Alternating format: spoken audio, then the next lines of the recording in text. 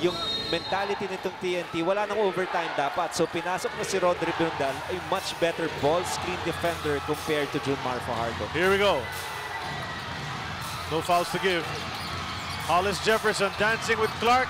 Lost his balance. Went up, missed. Oftana at the buzzer. Let us say, it's something that they will review. Wow. Calvin fighting underneath. They feel they've won, TNT has.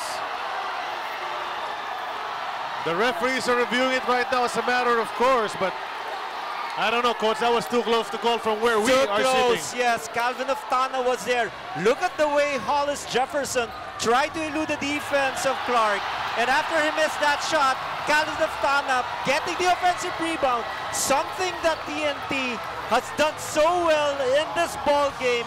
Add another 2 points for him. And now after 48, securing the 8th victory is TNT. Tropang Giga. Wow, SMB, what a fight back.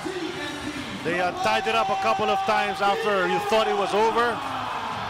Wow, and then Calvin Oftana, he had been quiet this second half, Coach. Hindi na pumapasok yung mga outside shots. They had a couple of good assists, but I guess that's the biggest shot of the game.